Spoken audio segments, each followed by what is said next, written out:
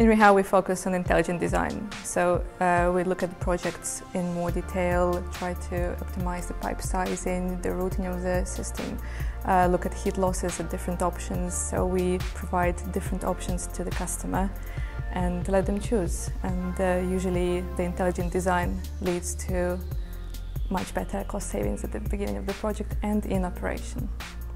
We work with consultants, contractors, different types of clients on projects, so together we can optimize the system in the best way. Whether the project is large or small, we work closely with our sales team, so we can advise the customer from the very first steps of the project on possibilities they can use, different materials they can use, up to the routing of the system and details on the project savings.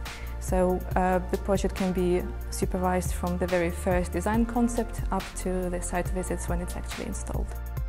This is where the code of practice for heat networks from CIPSI comes into play. It covers all the individual stages of a project, from feasibility all the way to running and maintaining the system. And it's a crucial part of really maximizing the benefits of a heat network system. Here at REHAU, within our support team, we have accredited consultants according to the code of practice. So we are qualified and well placed to actually support our customers through all the stages.